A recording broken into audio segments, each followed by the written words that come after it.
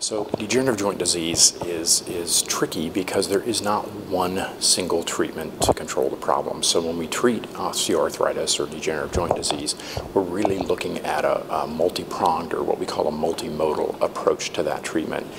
Non-steroidal anti-inflammatory drugs are going to be probably the mainstay treatment for most patients, particularly patients with advanced osteoarthritis.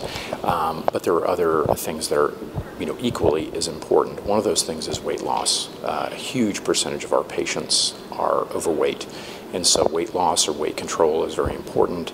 Regular moderate exercise and trying to avoid weekend warrior syndrome in dogs with osteoarthritis is very important. And physical therapy can also play a role in trying to keep those patients comfortable, keep them in a situation where they've got an optimal body weight, they've got good joint range of motion, those types of things. And then there's a whole other avenue of treatment in terms of supplementation, things like glucosamine chondroitin and fish oils that can be very, very beneficial to those patients. And then we've got newer modalities like laser therapy and, again, regenerative medicine, things like stem cells and platelet-rich plasma that can be good adjunctive treatments for DJD.